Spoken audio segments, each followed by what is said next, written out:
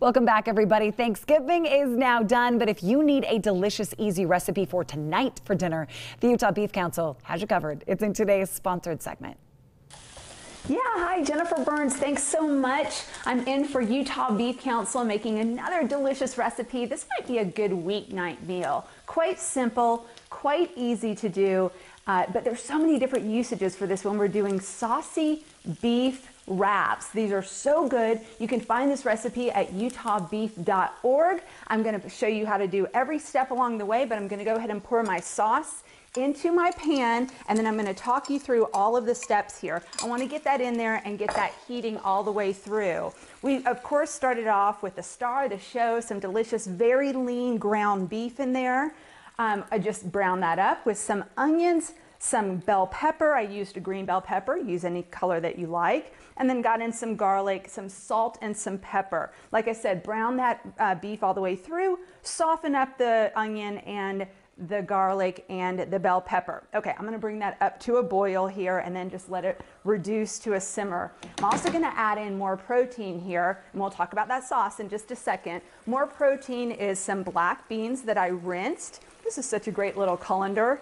You can just put your little pan in, take the end off here, and be able to just rinse those beans, which gets rid of additional sodium onto beans. So that's kind of a nice thing to do, is just to go ahead and rinse your beans before putting them into your dishes, unless it calls for more of a starch in there. I'm gonna also get in last minute some carrots and some spinach in here. Like I said, this recipe is from utahbeef.org, and I like the combination here of flavors.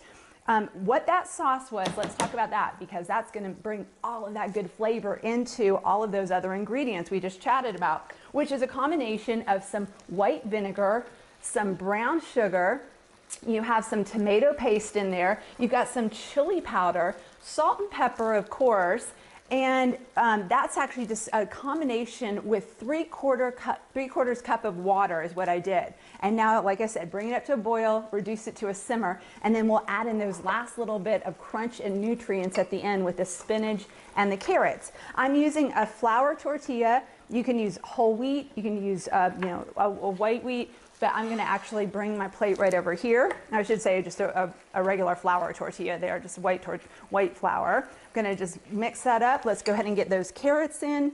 Let's get that spinach in. And again, so many different usages for this, because you don't just have to make wraps out of it. You could actually do anything. You could do tacos with this mixture. You could have it just alone if you're cutting back on carbs. So many different ways that you could serve this. But so make a little bit of extra, and then you can use it on different dishes to have it for the next night or two after you make it. Okay, now I've got that mixed through there. Take a little bit here. I'm just going to show you, just like you would a burrito.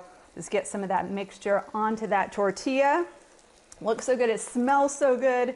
All of those spices. You saw I filled that up really, really full for a reason. I'm starving. You can add cheese into this one if you like as well. I'm just going to roll it like a burrito there. Perfect. Onto the plate. utahbeef.org is where you want to go for lots more recipes and great information.